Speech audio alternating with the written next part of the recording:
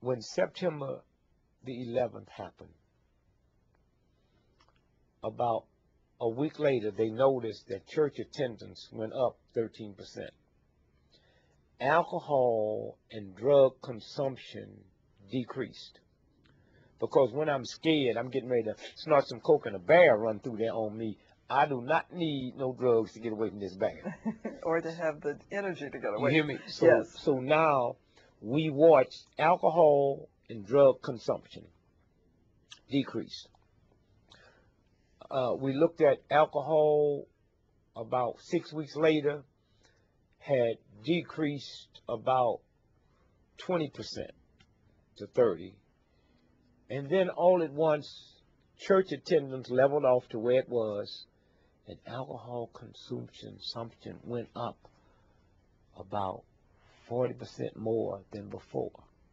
What do that mean? Battered wives, battered women, battered children, people killed from drunken driving, people killed from arguments because before I wasn't drinking, now I'm scared I am. A lot of people that stopped drinking and smoking have gone back because they're afraid, because we're not aware that fear and God do not occupy the same space. So with this fear that exists today, I talked to a group of wealthy Arabs, Indians, sheiks, Mediterranean Muslims at the King Foundation. They had a profiling conference. And the profiling conference was not about police profiling black folks. It was profiling Arabs. And my speech to them was, on September the 10th, y'all went to bed that night as honorary white folks. You woke up on September the 11th as honorary white folks.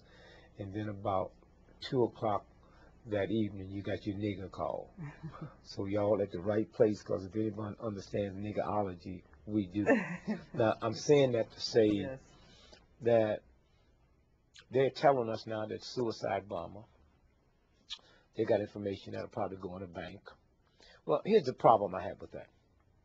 If you have a bin Laden traveling on a Campbell and we can't catch him, this dude ain't on no rocket. He ain't traveling interscholastically. He's on a Campbell. Campbell cigarettes don't even use a Campbell. Yes. I mean, here's a dude, every time they show him, y'all can't catch him. Give me a break. The other thing is, see, before Ben, we was Ben ugly, Ben yes. lazy, Ben shiftless, Ben late, Ben busted, Ben in jail, Ben crazy. After that, y'all been my friend for a long time. But when you look at, here is a man that functioned in one of the most poverty-stricken areas in the world. I mean, you got folks over there that ain't never seen electric toaster, let alone own one. He is $55 million reward. There's something wrong. I mean, you'd be killing people that just look like him. Yes, exactly. Trying to get this reward. And so when you stop and think about, here's a man that there is a $55 million reward on him. Now, he's supposed to be in one of the poorest areas on the planet, and nobody's turned him in. Right. Now, let me tell you, there's another problem. If I'm disloyal to you, that with all of my poverty, I would bypass $55 million. Even military people that could come together and have the mechanism and the force to be able to go get him and get this money and could live good forever. Plus, whoever did it, America would let them live here. And nobody's able to do it. Now, here's something that's wrong. For America to tell us that here's a group of people they're so dedicated to this man that no one will turn him in. But they're telling us that they're catching close comrades of him that's telling everything. It don't work. If you're not going to turn him in for $55 million, how are you going to tell me I'm telling you what the plans are? I mean, hot and cold don't equal the same spot. If here's the man that they so loyal to him, they don't want $55 million, but after you catch me, I will tell you. Now, the reason I'm telling you this is the question you asked me. Black folks. If this is more than what they're telling us, and a bank is blown up, and they say a suicide bomber did it, first, banks would be closed down all over the country, and everybody that got some money in the bank would be affected. Not like New York would be affected by it. Arabs, Indians, and those folks in them dresses would have to leave town in the morning on the police escort. That's how much fear exists in this country today. We've had an incident. The President's State of the Union message seemed to scare people more.